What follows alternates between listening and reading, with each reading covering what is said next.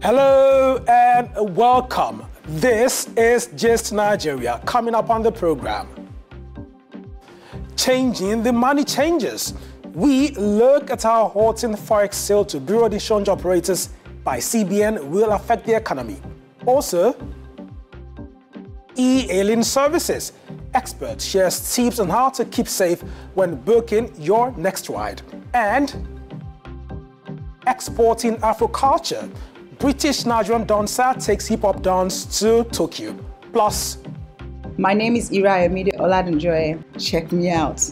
The government official creating an enabling environment for tech startups in Lagos.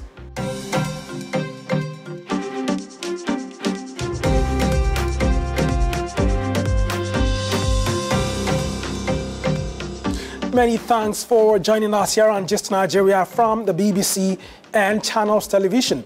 And here on the program, we look at the stories making the rounds on social media. I am Wale Fakile. On to our top story this week. Last Tuesday, the Central Bank of Nigeria announced that it was ending the supply of foreign exchange to Bureau de Change operators in Nigeria and also stopped registration of new players. The Apex Bank said the operators were dollarizing the economy and were involved in illegal transactions at the expense of Nigerians. Expectedly, this announcement shocked and excited different segments of society, and in a matter of hours, the dollar gained against the Naira at the parallel markets. Now, for a country that is hugely dependent on imports, how will this policy affect average Nigerians?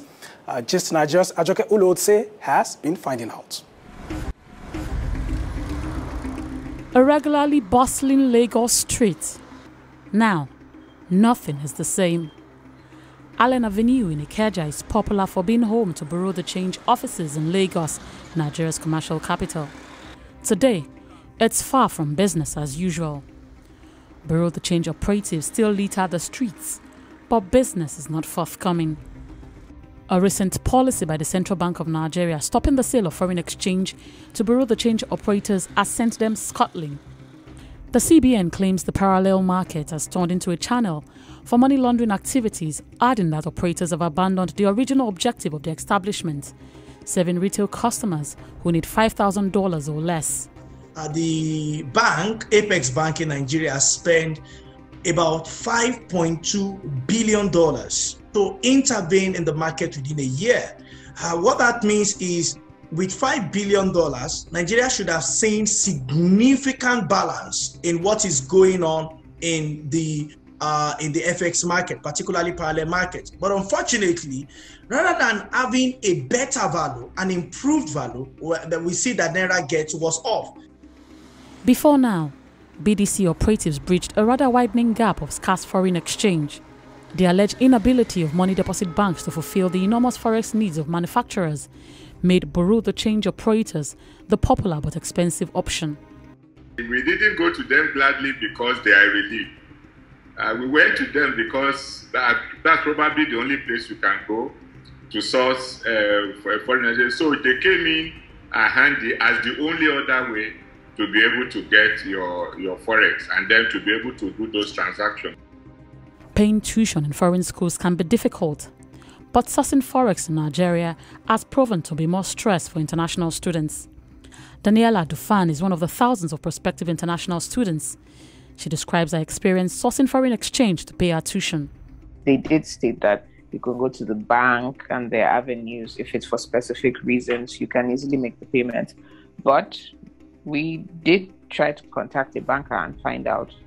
And he said it can take a long time before that is ready. And I had a deadline to pay my fees, so that wasn't an option because it could take anything from 2 weeks to 6 weeks or more. So that was very unreliable. And then, of course, you can't buy in the black market here and pay into a domiciliary account and use it to make the payment. So even that option is off the table. The CBN insists it is empowering commercial banks to meet all the Forex needs of Nigerians who are able to present required documentation. The Apex Banks has further directed that these banks set up teller points in designated branches for the sale of foreign exchange, a move that appears to have been embraced by lots of banks who are already notifying their customers. The CBN also promised to commence the refund of the minimum capital deposit licensing fees paid by applicants requesting to start Bureau de Change operations. On the flip side, the Association of Bureau de Change Operators in Nigeria insists it is still in the business of providing foreign exchange services to Nigerians. A press statement by the group's president, Aminu Gwadabe, says while dollar sale from the CBN had helped in enhancing forex supply to the group, BDCs are still empowered to source from other avenues. While experts believe the CBN acted in good faith, some are worried that the Apex Bank may have been ill-prepared for the implementation. The right thing would have been those departments and desks as promised by Central Bank should have been functional before stopping sales to BDC. However, end users of foreign exchange are elated by CBN's pronouncement, describing it as a step in the right direction. What the CBN has done is to more or less agree with what we have asked for, a single window. And I think that's what this policy is tending towards. So if the central bank will allocate the right amount of foreign exchange, and more especially prioritize allocation to the productive sector, including especially the manufacturing sector, this should translate into more foreign exchange for our members to be able to import their raw materials that are not locally available. On the surface, it looks like it's supposed to be the much better option. They claim it should be easier, faster, stress-free, but I think we'll just have to wait and see if their claims are actually real. Yet, manufacturers are concerned that if proper monitoring processes are not put in place by the CBN, end users may still end up at the mercy of BDC operators. It's not just to say that now we are not going to give to the road change and then you give to the money deposit banks and then we go to the banks and we are not able to source appropriately.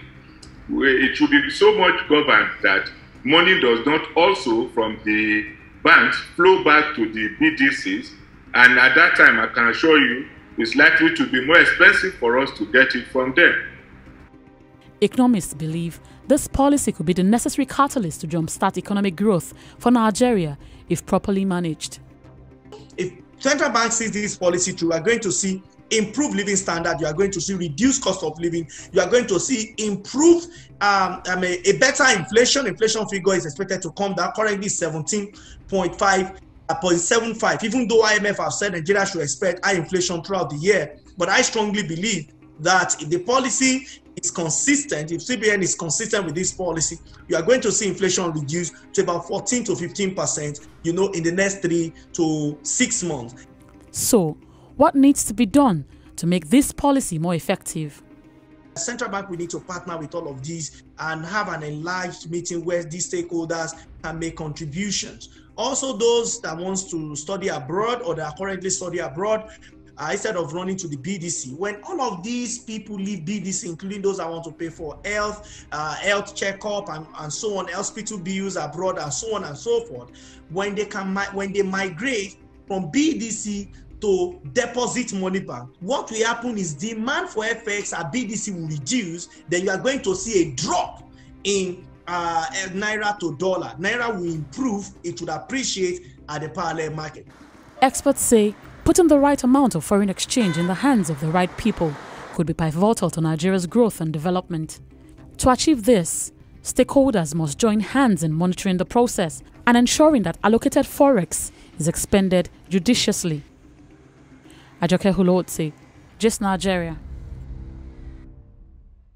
Dollar rain. Hopefully this works in the best interest of the economy.